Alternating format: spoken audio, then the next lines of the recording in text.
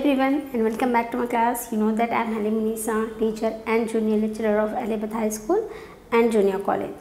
So in today's class we are discussing about the 10th chapter, that is from the civics first year, and the chapter name is Constitution. First we will go with the meaning of the Constitution.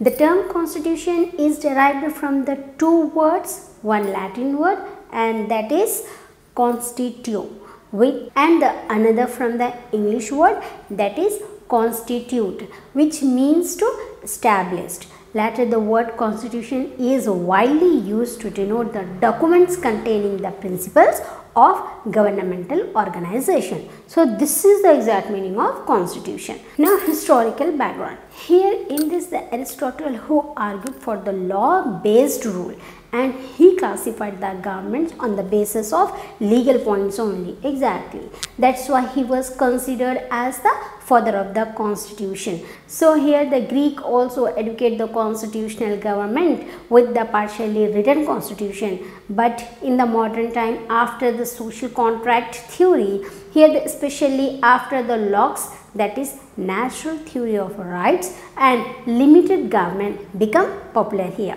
So here the America had its first written constitution in the modern world in 1789.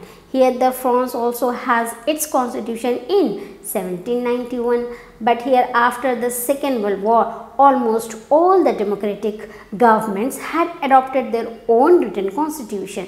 Likewise, India also adopted written constitution which come into force on 26 January in 1950. Get it? So all these are the historical background of written constitution.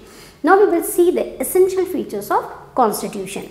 In these, here the constitution are drafted by the eminent persons and delegates and the representatives of the present states. Exactly. So here the every constitution will have some essential features in tune with the socio-cultural and political and historical conditions of the state. Exactly. And they are preamble and clarity and incorporation of fundamental rights and brevity and flexibility and the permanence and at last the explanatory. So all these are the essentials of the constitution. Now we will see the classification. Here the political scientists classified the constitution into two types, and they are the written constitution and unwritten constitution. Here in written constitution again the rigid constitution will come, and in unwritten constitution here the flexible constitution will come. Okay. Now first we will go with the written constitution. Here the written constitution is formulated and adopted by a constituent assembly or a convention. Exactly. So it comprises the several principles and rules of the government in a written form or in a document form. So here the Constitution of India is an example of written constitution, and here the American Constitution is the first written constitution in the world. Get it here? And it was adopted in 1789. Here the American and Indian constitutions are the best examples of the written constitutions. After written constitution, now we will see about the unwritten constitution. Here in this unwritten constitution is one those provisions are not written in a single document. So here it includes the several customs and traditions which are manifested in the form of the law. Exactly. So this type of constitution is prevalent in Britain. So the Constitution of Britain is the best example of unwritten constitution, and the laws in Britain are formed on the basis of the customs, traditions and the usage which often represent the constitutional rules. Exactly. Now come to the difference between the written and unwritten constitutions. Here the constitution in the world which is neither completely written nor unwritten. So here all the written constitutions grow and expanded if they are to endure and serve their purpose. Exactly. Here the differences are found between the written constitution and unwritten constitutions are. So after the differences, now we will see about the rigid constitution here. In rigid constitution is one those provisions cannot be changed easily.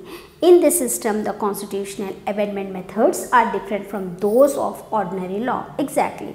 So here there will be a special procedure for the amending the provisions of the rigid constitution. So here the rigid constitutions will have the firmness due to the special procedures of amendment. Here the Constitution of the United States is the best example of the rigid constitutions. Beside, some developed states like Australia and Switzerland have such constitution. So all this about the rigid constitutions. Now we will see about the flexible constitution. Here the flexible constitution is one of those provisions can be amendment easily. So it requires no special procedure for changing its provisions. Exactly, and it can be amended by the authorities by adopting the some procedures of ordinary law. So here we don't have find any differences between the ordinary and the constitutional laws.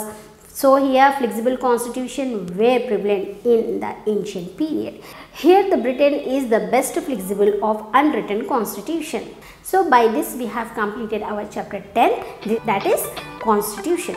Thank you.